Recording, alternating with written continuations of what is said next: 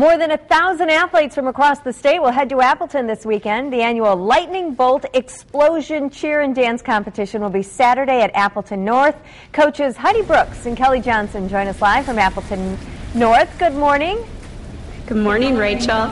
So that's a lot of people in one place. Talk a little bit about the event. It is, but we're really excited. This is our 7th annual Lightning Bolt Explosion.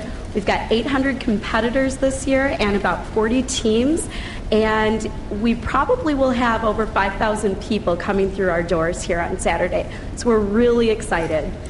We mentioned that they're athletes, and these girls put so much work and time into this. Talk a little bit about that, if you would.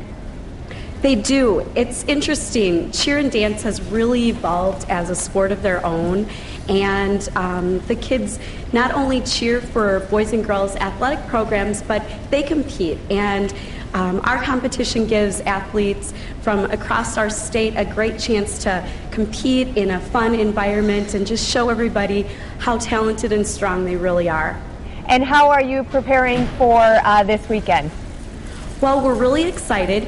We've got a couple of special things in store this year.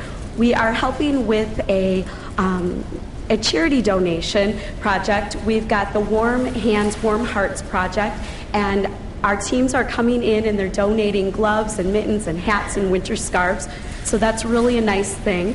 And we also have a special guest. I don't know if you remember Rex Arbolita from the Extreme Home Makeover. He was the man who was fortunate enough to have the house built in Neenah. And he's a teacher in Menasha, and he started this program called Move to the Groove. And it's to help fight childhood obesity. So he's coming to perform before our awards and kind of get our crowd pumped up. Well, we'd like to see the girls in action. Are they ready to show us something? Sounds good. You betcha. All right, let's see it.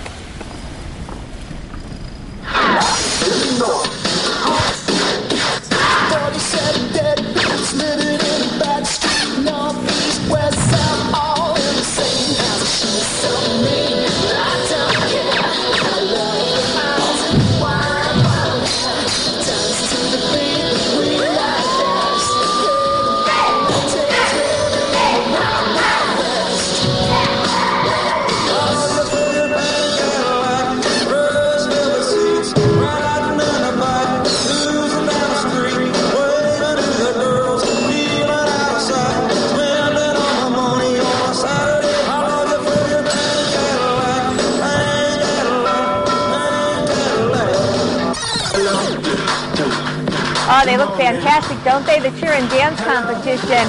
Don't forget to check it out because there will be more young athletes like the girls you're seeing right now.